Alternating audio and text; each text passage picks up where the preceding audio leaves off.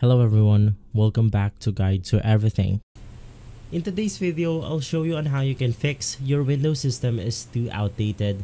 Please run Windows Update and install System Update on Roblox. So when this happens, this usually occur because this indicates that your current Windows version is not compatible with your game. Roblox requires at least Windows 10, specifically version 1809 or later. To resolve this, all you need to do is to go ahead and update your Windows operating system.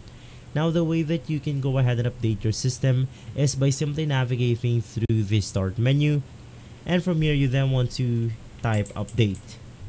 Click on check for updates, and basically if you see an update button right here, you can just go ahead and click on the update button, because if you cannot update your Windows, this means that you cannot basically play Roblox on your Windows computer.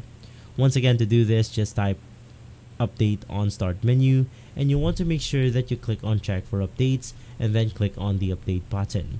You always want to make sure that it stays up to date or up to date to make sure that you have the latest version of Windows installed to your computer.